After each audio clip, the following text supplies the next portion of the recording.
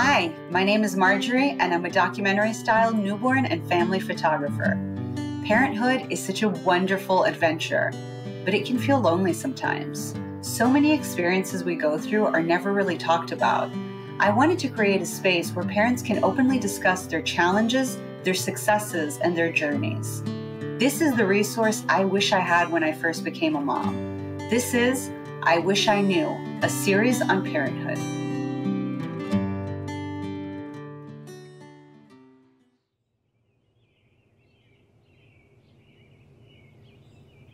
My name is Michael O'Shea. My wife is Nicole Sturbis, and we adopted our son Eamon in 2019 when he was a newborn, and we're excited to share our experience.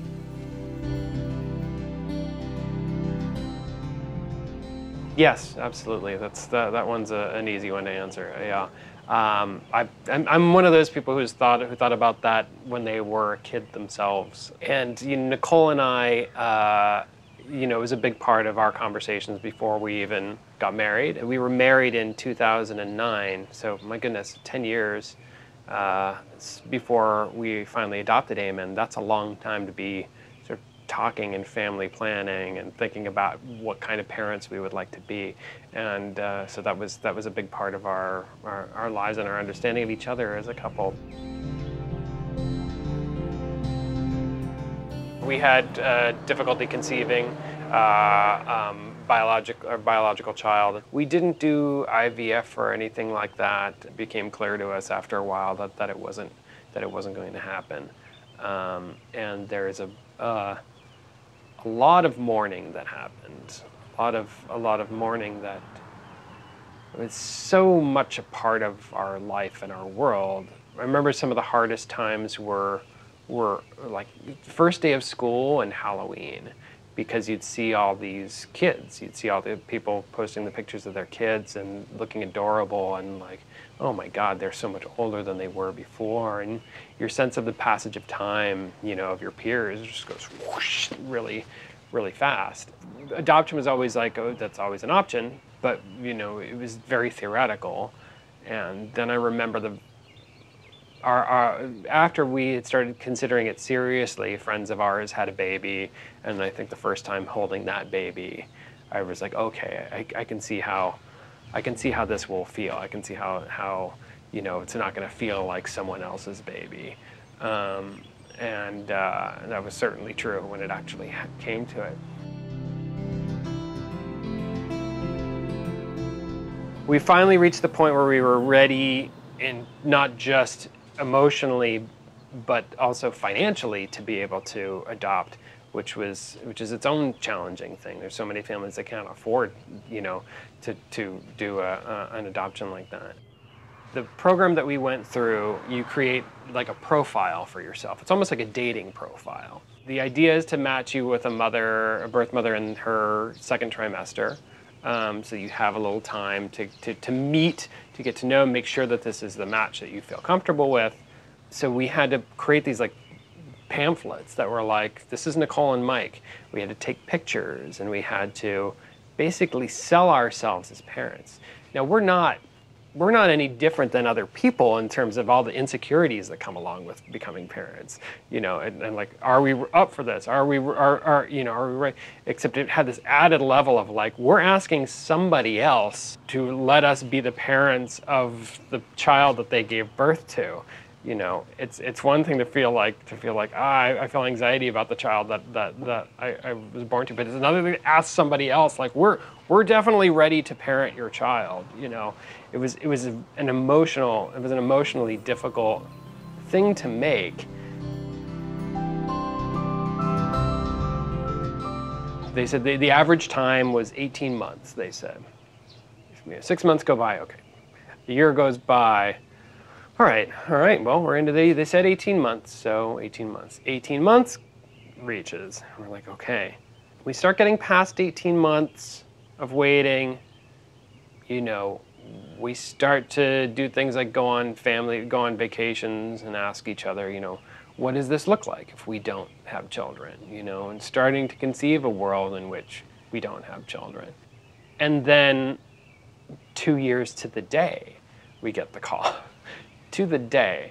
We flew out to Oklahoma that day, and then we met him, and we weren't sure. We didn't want to commit to anything while we were on the way. We weren't sure how it was all gonna go, and it was very sudden. But the moment we laid eyes on him, we knew that he was our child, and we were his parents, and we were there with him in the early days in the hospital. He had to stay in the hospital for a couple weeks, and we were just there holding him day in, day out. Every adoption is very different. Ours was much more dramatic than the normal situation. They didn't even decide to place Eamon with an adoptive family until he was born. So we met him maybe, I think, 3 or 4 days after he was born. And when we got back, we didn't have anything. We had no baby anything. We had no crib. We had no bottle stuff. We had some stuff that we had picked up in Tulsa. You know, we obviously had to buy a car seat in order to take him out of the hospital.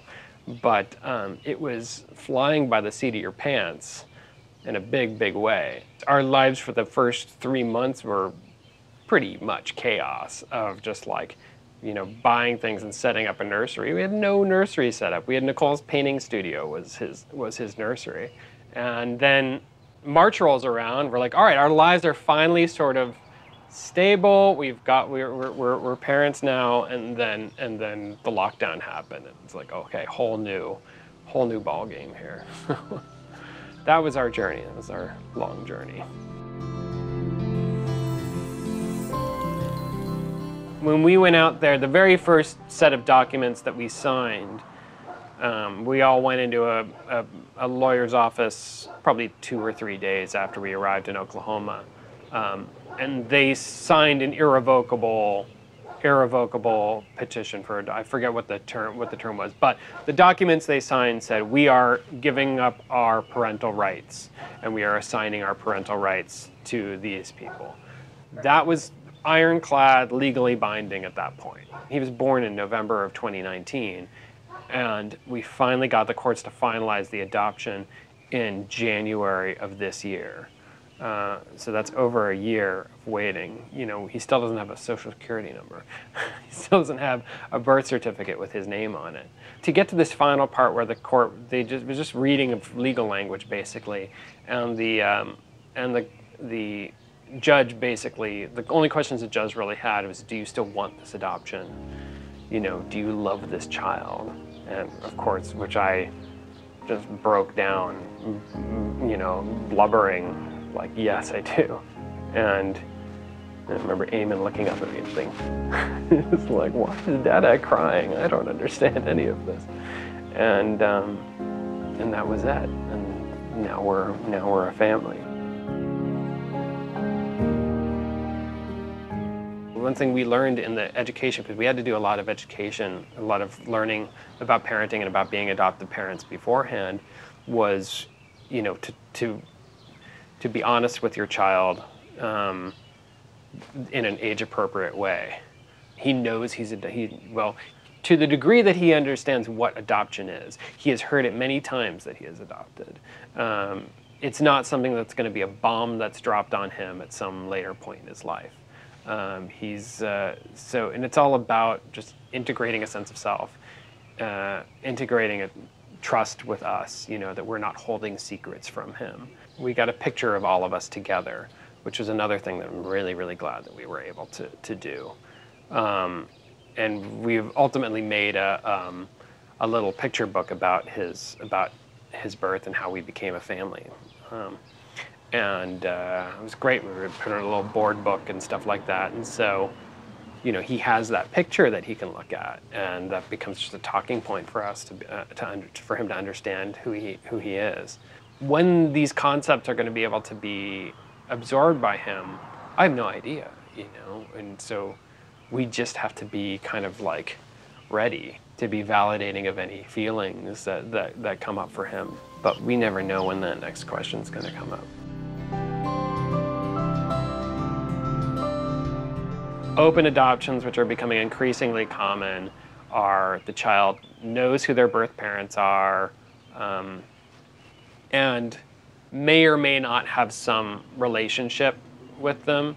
We know families who they're in regular communication. They Zoom with the birth parents like on a regular basis. We want more connection than we have. It sort of makes a lot of that uncertainty about Eamon's, learning about who he is and what his background is. It would make that a lot easier in some ways. The last time we heard from them was Eamon's first birthday, which was really a great message to get. They just said they were really relieved about the placement. They were glad that they chose us. We don't know which direction their lives are going to take. We don't know which directions our lives are going to take. And Eamon's, I don't know if we'll never see or hear from them again. Being ready for anything is a big part of what I feel like we took on.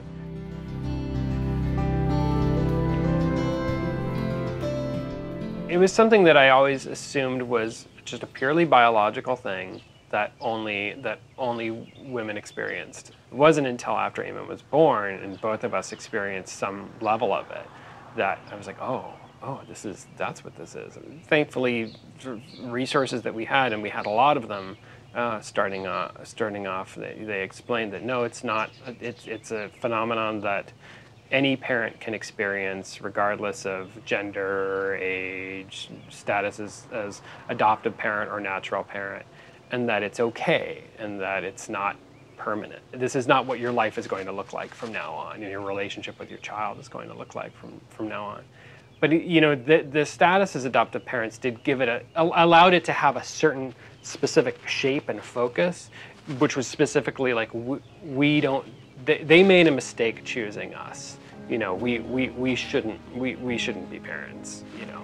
That was hard, man. That was hard. I don't feel that way at all anymore, but it was in those early days, it was really, really rough.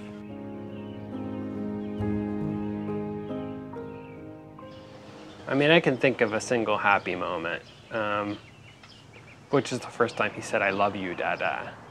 There's kind of a cliche about the miracle of childbirth. That's the phrase that's used, but the miracle of childhood, in particularly early development, of watching this little human larva become like a person right before your eyes, a person who has their own unique relationship with you, and if you have a partner, your partner.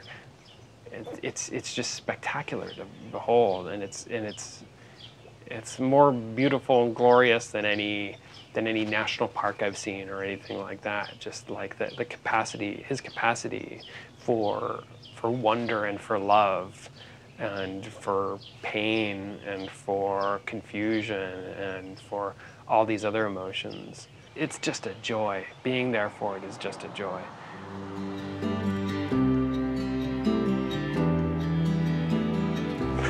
Of course. Yeah. Oh my God. Yeah. It's I